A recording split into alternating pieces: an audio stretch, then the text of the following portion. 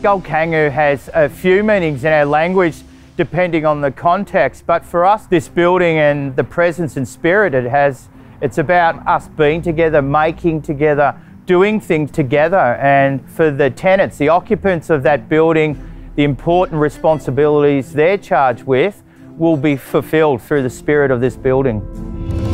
GovHub, first of all, it's just a fabulous vista at the moment.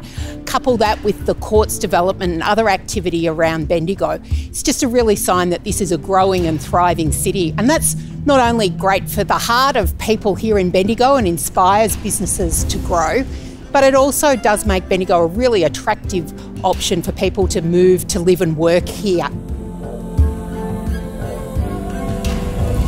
For Bendigo to thrive, it really needs a strong heart, and it needs that critical mass of people and vibrant businesses in the centre of Bendigo. Making sure that we have that many workers here in central Bendigo is really going to lift local businesses, the cafes, the local organisations.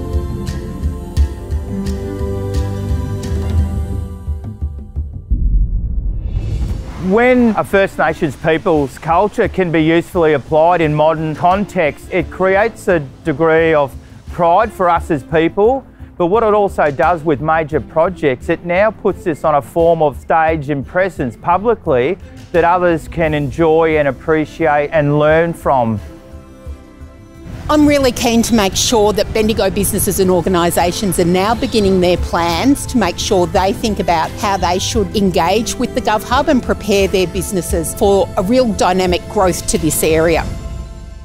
Benjem Wumijika Benjenen Jandak, Larik Jaja Wurung Kundicha, Munjaniak Mang Yaram Murupuk, the Jaja Wurung give good spirit.